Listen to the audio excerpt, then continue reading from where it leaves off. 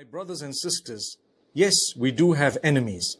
We may know some of them, and perhaps we don't know some of them. But the biggest enemy is the devil, shaitan. He makes us think at times beyond the level that we're supposed to be thinking upon, and we start doubting people. He creates fear in our hearts. He creates fear of that which we don't even know. He makes us doubt good people sometimes, and we begin to think that perhaps they are our enemies, yet they're good people. And sometimes he makes us draw closer to the real enemies so that we become those who have lost, either in our relationship with Allah or in any other way. So this is shaitan. He is the biggest enemy.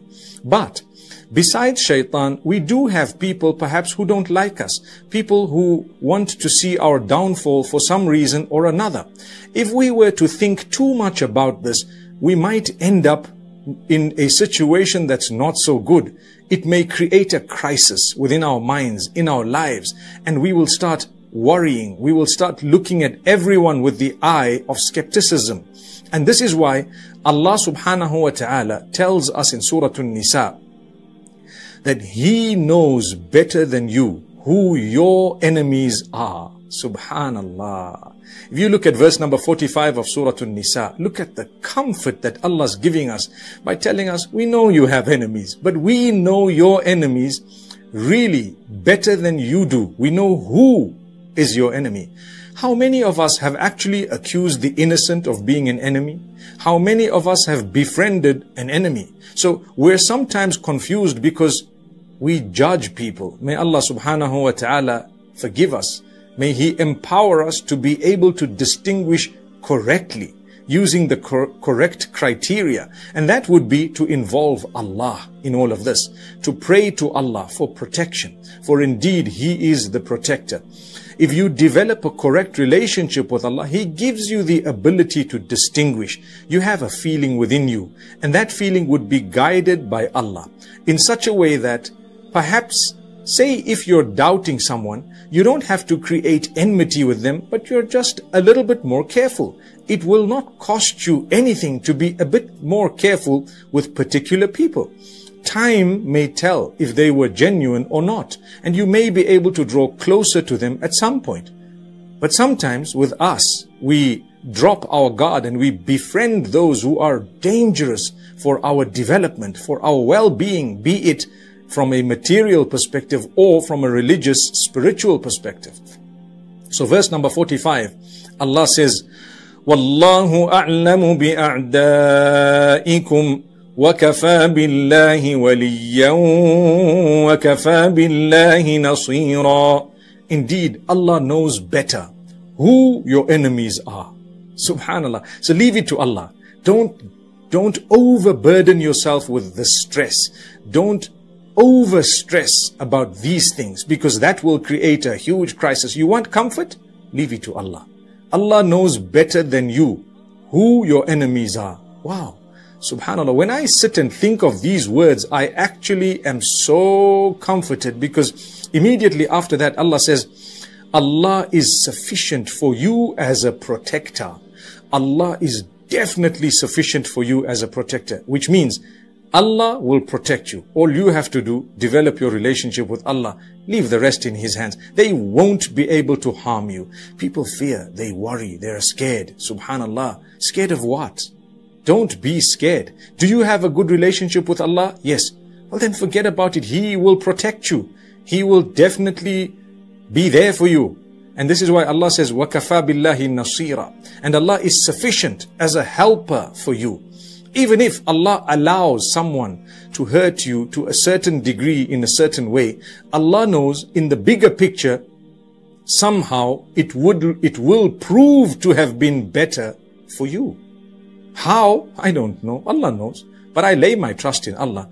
How many of us have seen the positives 10 years later out of a negative that we were stressing about 10 years back? So this is something that we have to understand. Allah's plan is unique. It's amazing. Remember, if you were to repeat this verse, Wallahu a'lamu bi'a'da'ikum wa kafa billahi waliyan wa kafa billahi nasira, with conviction in your heart that Allah knows best who your enemies are. He is sufficient as a protector. He is sufficient as a helper. And you have conviction in that regard. No one can harm you. No one will be able to hurt you. Allah will protect you and Allah will help you. My brothers and sisters, what great comfort there is. And Allah subhanahu wa ta'ala tells us about these enemies sometimes. And sometimes we become enemies of others. We harm others. So as much as we want to be protected from harm, we need to protect others from our harm. That's a very, very balanced statement. If you're a true believer, it's not all about yourself. It's about us. I don't want to be harmed, so I definitely will not harm. And I'm going to go a step further and help those who I think may be harmed by others. I'll try to protect others as well so that Allah will protect me. So Allah speaks about a certain quality that's very dangerous and we need to protect ourselves from it, and we need to talk about it, and we need to be protected from it as well. What is this quality? In verse number 54 of Surah An-Nisa, Allah speaks about jealousy and what it does. Don't allow yourself to be jealous of others. Thank Allah for bestowing upon others His favor. The most you could do is to ask Allah to give you a similar favor, but never ask Allah to extinguish a favor He's given someone else just because you want it. That's not fair. That will bring about a crisis that you wouldn't have imagined. Subhanallah. So Allah is telling you, don't be jealous of others.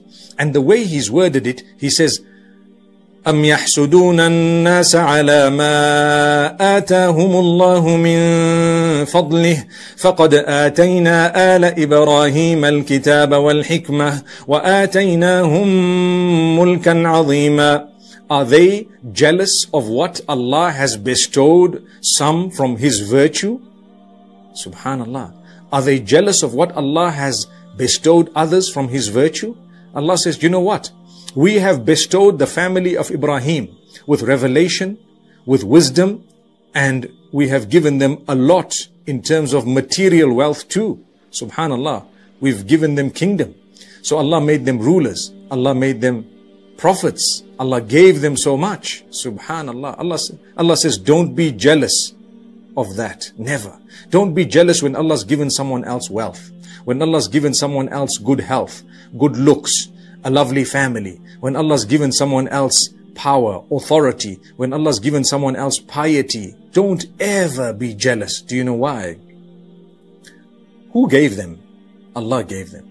By you being jealous, you automatically become unhappy with what Allah has chosen for someone. So you're unhappy with Allah. That's what it is. And if you're unhappy with Allah, you have plunged yourself into the biggest possible crisis.